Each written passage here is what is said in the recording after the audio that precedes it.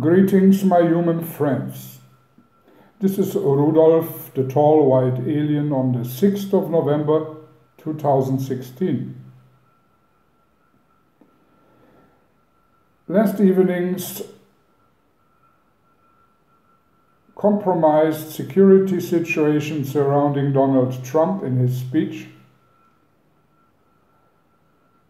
have made me cancel further flights which I had planned to make in my ancient spaceship through the United States to bring some proof eventually to the myth and the speculations concerning alien life and UFO activities on planet Earth. But the next few days will be crucial, and I might be used and of importance in certain decisions on planet Earth surrounding the ever stranger becoming occurrences around the US elections.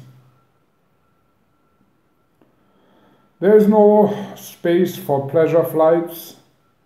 All of this can be done later.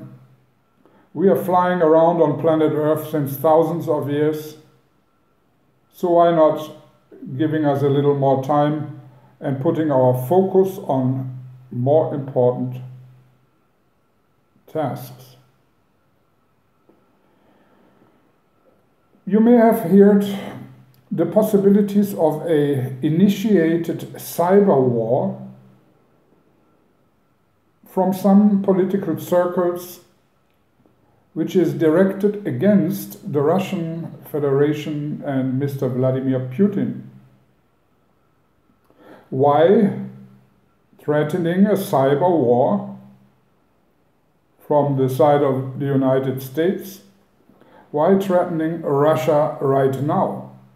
Just 2 days, 3 days before the presidential election in the United States? Well, very simple. If things become a little bit touchy and dangerous for the Clinton clan, and it may look that Donald Trump becomes the next president, in order to take the attention of the American public away from these events and re-evaluating the next steps, as well as taking the attention of the American people away from the email scandal and the corruption situation around the Clinton clan, this group has decided to keep in store the possibility of a downright cyber war with Russia, which of course does not even involve one single soldier, but just some computer specialists which are already in place and working for some private big business interest groups which are supporting the Clinton clan. So we are dealing here with a very powerful weapon and actually a downright war which would affect the power grid and all major infrastructural points of the Russian Federation. And this can be done from one room and a couple of laptops, and does not involve even the US military or security agencies. And this is the dangerous part. We are dealing the first time with a maybe out-of-hand going international war, which can be initiated from a group of private individuals just in order to keep the old power structure in place in the United States, and with it their grip on the Western world in total. This is the idea behind it. Should the Clinton clan be in one way or the other endangered, or even after whatever the outcome of the elections may be, indicted, there will be always the possibility to take the public's attention away from that and lead them into a catastrophic war scenario which does not even involve the American military. Just keep this in mind. Besides this, I want to give you another revelation, which is again a first on this channel of Rudolf of Germany. Something nobody ever has told you before, and which is already planned to happen in the next 15 to 20 years on planet Earth. The globalist elite,